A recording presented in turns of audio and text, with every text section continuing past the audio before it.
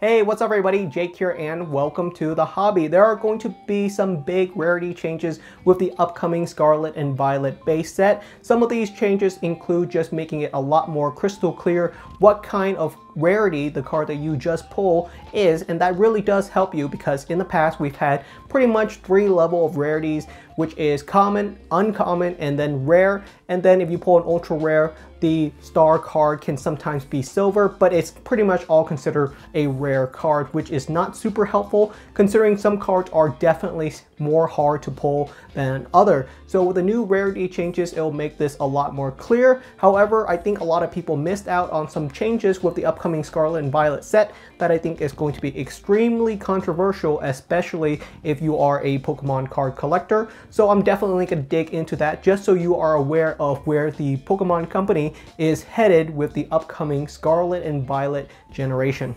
The first big change is with the rarity symbol. We've always had a black star to signify a rare Pokemon card, and that is going to stay, but we are also going to get double black stars to signify your basic ultra rare EX, V, and GX type cards, and we are going to get a double white star to signify some of the full art trainer cards and full art Pokemon cards. Beyond that, we are also going to get a brand new gold star cards to signify some of the more basic secret rare cards. We are also going to get double gold star to signify the most rare cards inside of these upcoming sets. Now, I am all for all of these rarity symbol changes, which really helps identify the rarity of the cards and to showcase the difference in the pull rates as things get significantly more rare, exactly what you pulled. Because a lot of time people will pull a Pokemon card and they say, hey, is this a good card? I'm not even sure. How rare is it? Did I pull something good is what a lot of people will ask, and sometimes it can be confusing because what's the difference between all of these different rarities? So having these different rarity tiers for different star levels really helps people identify that when you get a gold star card or a double gold star card, that you pull something that is really exceptional and truly rare inside of your booster pack. Now, something that people did not notice, and I definitely noticed, was that on the Gardevoir EX card, the double rare gold card, that it had a very high number. Now, what that pretty much means is that for the upcoming Scarlet and Violet base set, we are looking at upwards of 50 plus secret rare cards inside of the set. Now, that is an exceptionally high amount of secret rare cards. I can't even imagine how challenging it is to collect a set with 50 plus secret rare cards. If you don't know, a secret rare card in the Pokemon English set is usually an extremely challenging pull. You may not pull a single secret rare inside of a booster box which contains 36 booster packs. That's how rare these secret rares are. So to have 50 plus secret rare inside of a set, you're looking at opening upwards of 40, 50 plus booster boxes and still not being able to complete the whole entire set just because of how rare these cards are. Now, this is a surprising change for me because I felt the Pokemon card sets from last year, such as Silver Tempest, Brilliant Stars, Astral Radiance, were all really strong because we had a trainer gallery subset. Now, I was very excited for Scarlet and Violet because I thought we were going to get another art gallery subset for these upcoming sets, but it looks like the Pokemon Company is taking a page out of the Japanese sets where these cards are pretty much all put into the secret rare slots. You are guaranteed a secret rare inside of every single Japanese booster box.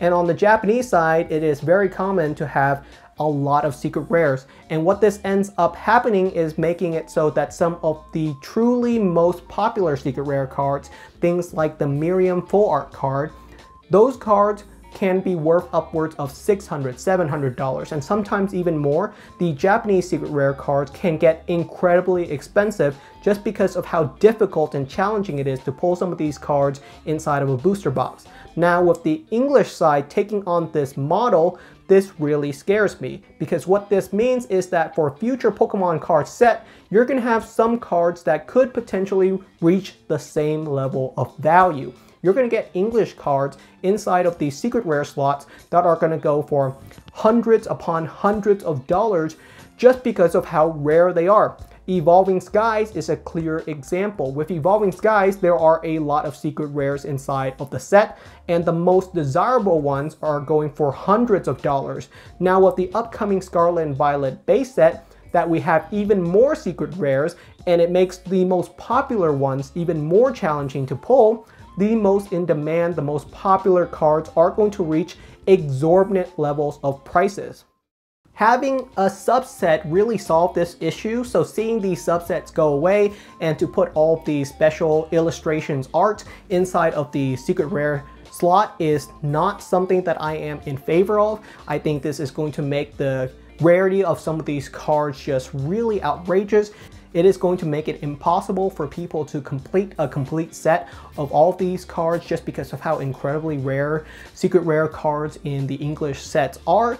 So what are some potential solutions? The first potential solution is that the Pokemon Company could make it so that secret rare cards are much easier to pull. And I think they may go in this direction just because every single booster pack in upcoming English sets are going to contain 2 rares inside of every single booster pack. So what this could mean is that secret rares are going to be more common pulls. How common? I would say inside of a booster box of Pokemon cards, you should get around 5 to 6 secret rare cards. I think that would be a good number, which pretty much means you can complete a Pokemon card set in opening up 6 to 10 booster box. Now you might not get every single card, but that should be around a good amount to get pretty much all of the cards inside of a set. Is this the most likely scenario? I would say no. I think the Pokemon Company is going to make secret rare cards a little bit more challenging. How challenging? On the moderate side, you could pull 3 or 4 inside of a booster box. And on the extreme side, they could have a single secret rare inside of every single booster box or keep it at the same level of rarity. This is the worst case scenario where you're looking at opening upwards of 50 to 60 booster box to maybe get a complete set, maybe.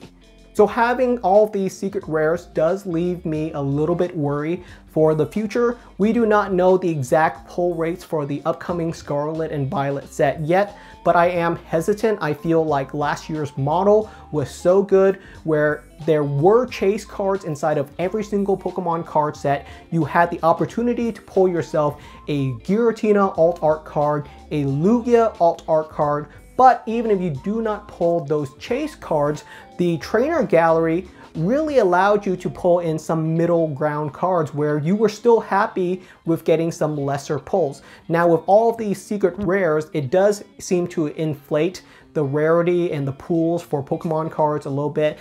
And I do think with the upcoming Scarlet and Violet set, we are going to definitely see some Pokemon cards at least at the $100 mark. So it's just going to be interesting to see how rare some of these cards truly are. Some of the most challenging cards in these upcoming sets may be extremely difficult to get and can reach exorbitant level of prices. I definitely hope that we do not go to that direction with the Pokemon Company adding 2 rares inside of every single booster pack. This does give me some level of comfort that they're probably going to make the secret rares a little bit easier to pull, but still, that's a lot of rare cards you're going to be pulling.